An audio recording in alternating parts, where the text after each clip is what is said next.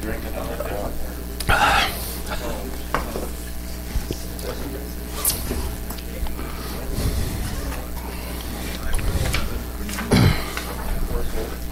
get out of your way.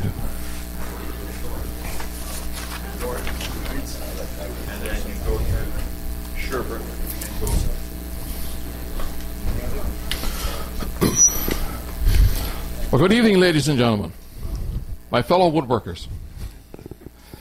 For anyone new members here tonight, my name is Calvin Perry. Tonight we're going to continue our journey on the exploration of wood joinery, an in-depth look at wood joints. So this is my second session, and last time we did the butt joint, and as we learned, it's probably the easiest joint to do, but at the same time the least attractive and most likely the weakest. So some of you may say tonight, you're a pain in the butt. But that's not true. That's tax pain you're experiencing.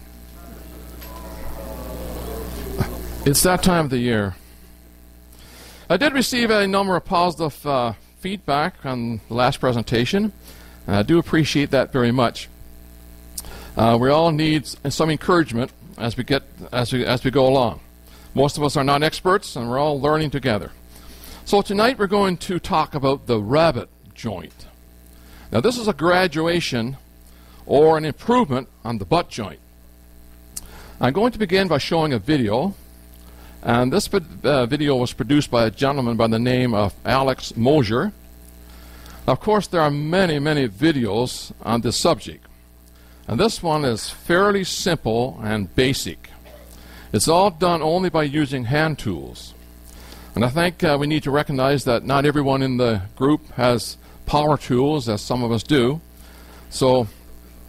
But as you view this video tonight, I want you to be thinking how this can be done by means of a table saw or a router.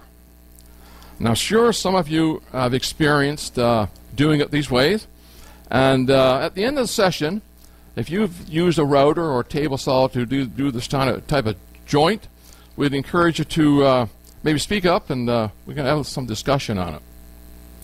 So after the video, I will take a few moments to elaborate a little more on the rabbet joint.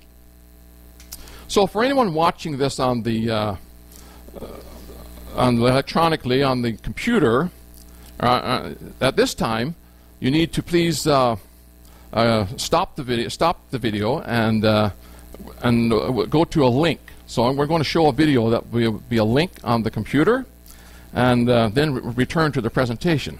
So at this time, Tom, I'd like you to show the video. It's going to be simple and basic. And that it was for sure. But my goal was to, so you just see how a rabbet joint is, what it looks like and how it's made. I'm thinking we will probably never forget how it's done. The video actually showed what we call a standard rabbet joint.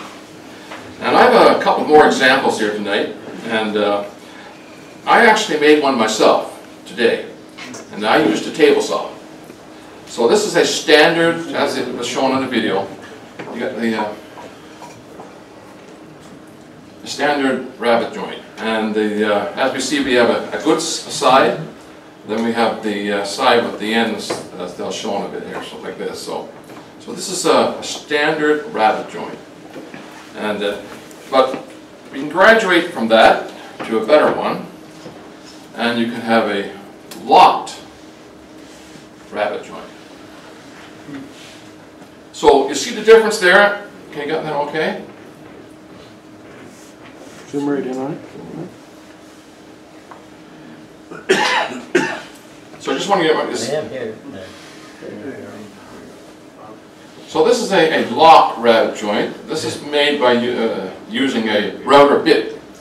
Now, I know some of you folks back there are experts on router bits and using the router.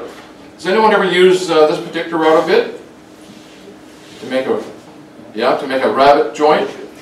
And so that makes it a much stronger joint. And okay,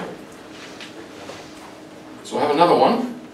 this is what they call a stopped rabbet joint.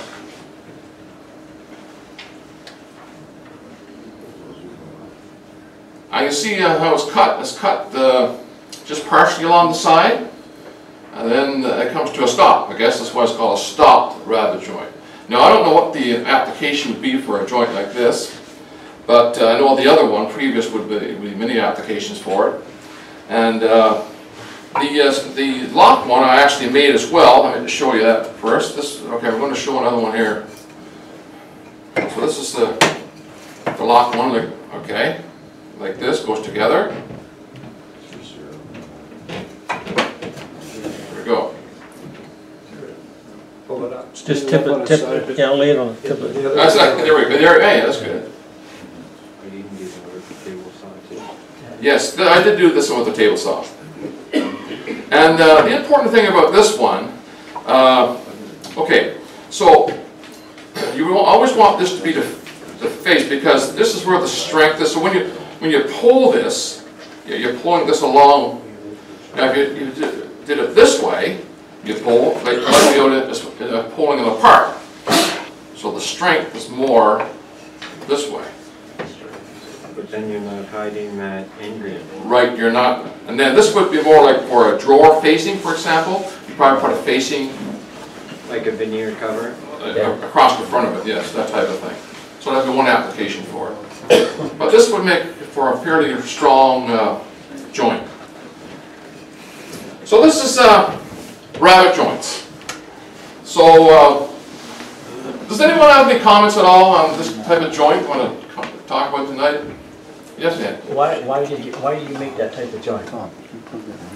Well, last time we talked about a butt joint, and we found it weak and we've come apart. But this, I think you would use it for mainly for drawers, and it's much stronger.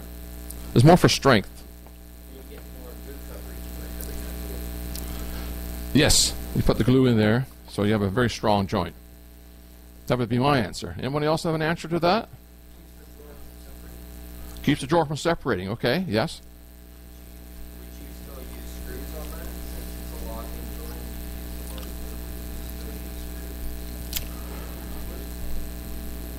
Probably not. A lot of people would use like pin nails, like just a small brad nails. Yes, probably brad nails to hold it together.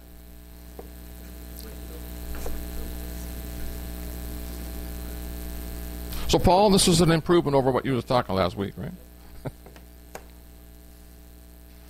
Okay.